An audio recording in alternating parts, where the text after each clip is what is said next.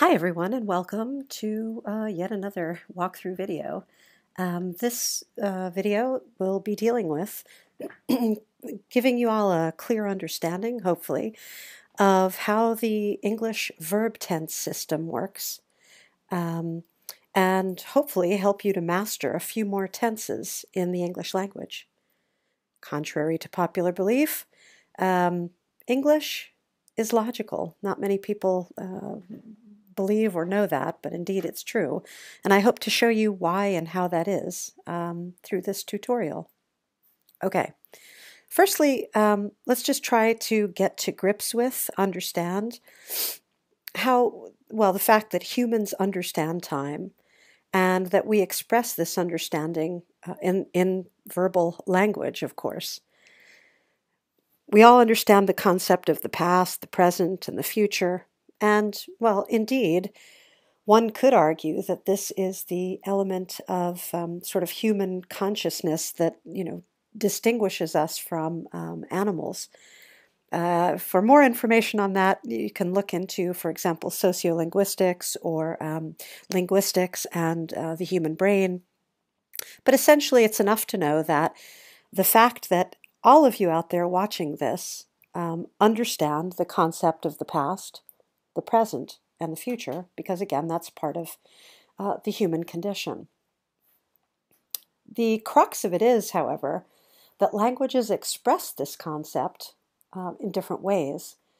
Indeed, well, all languages deal with and express some concept of the passage of time. It just depends on which language we're referring to. How does English do this? Well, let's take a look. Okay. First of all, we know that there are three, sort of concepts to time, past, present, and future. This is, sort of universal to all human languages. The way that English makes sense of this and structures it within the language system is by designating three what we call moods. The simple mood, the continuous mood, and the perfect mood. Now, some textbooks may call this aspect, but it's basically, I like the word mood. It's a little bit more colorful. And some textbooks and teachers may refer to what's known as the continuous mood as the progressive. Both words are accurate, and we'll see why in a moment. All right, so here's our table. We've got time on one side, and we've got mood on the other. Now, let's take the first of the tenses, of the moods, actually. And probably everyone out there already knows the basics to how this works. Okay, we've got the simple tenses. Now, these tenses are used generally to show habits, facts, things that are true all the time. I'm not going to go into detail about the simple tenses because, again, if you're watching this video, you're probably at a fairly advanced level of English, and the ones you need to get to grips with are more the difference between the continuous and the perfect. But in any case, okay, past simple, well, obviously, yesterday I walked to the supermarket. That's past.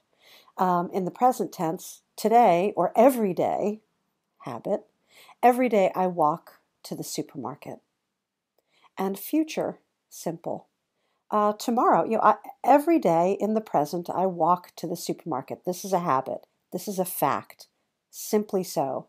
So tomorrow in the future, I will walk to the supermarket. Okay, let's take a look at another of the tenses. This is the continuous tense. Now, these tenses are used to show action or process, progress. Thus, that's why we call them continuous. And these tenses all have ing. You can see this is the sort of indicator of these tenses. Now, okay, let's take a look at the present. See, English is logical. If it's the present continuous, well, that means it's going to have an ing because it's continuous, and it's going to have a present tense verb. So, I am walking. At this very moment, I'm walking to the supermarket. Fine. It shows an action, in process over time at this present moment. What's cool about English is that you can also formulate this in the past. So here's past continuous. Yesterday, I was walking to the supermarket around 3 o'clock when my mom called on my mobile phone. Okay, so you see that it's past. Again, logical. It's past, there's was. And here's the continuous tense, there's ing. Now let's take a look at the future. Again, it's a continuous tense, so we're referring to an action in the future at some point in time. And the future tense will give us the will be. So tomorrow, I expect I will be walking to the supermarket around 3 o'clock, so you won't find me at home at that time. All right, again, continuous tenses, action, process, ing.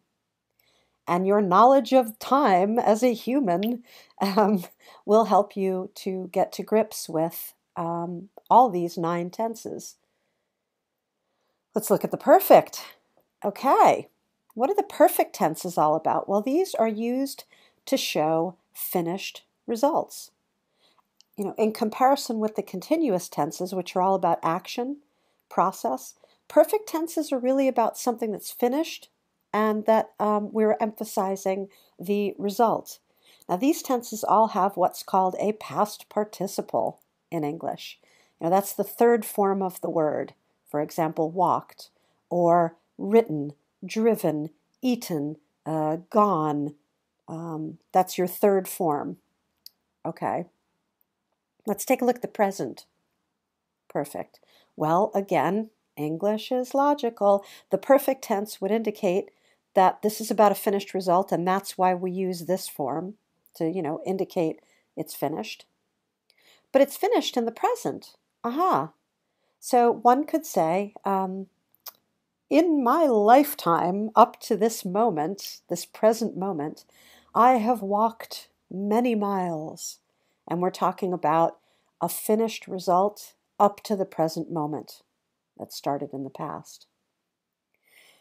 We've got past perfect. Again, English is logical. There's your past tense, and there's your past participle.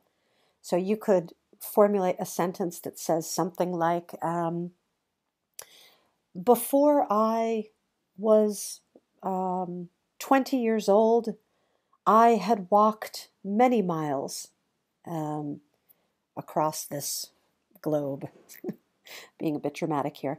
But okay, the past perfect shows us something in the past that happened before something else in the past.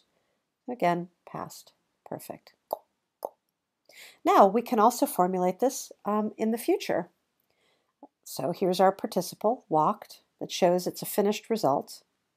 And here's our future construction. You notice I will have walked. Oh gosh, by the time I turn 50 years old, I will have walked many, many miles, more than you can imagine. What do all the perfect tenses have? Well, they all have this past participle, but they also have have. Now, that's the verb we use to formulate this. The continuous tenses use the verb to be, either in the past, the present, or the future, and an ing form. So that's how we form them, and that's sort of the logic, the structure to how we English speakers make sense of time.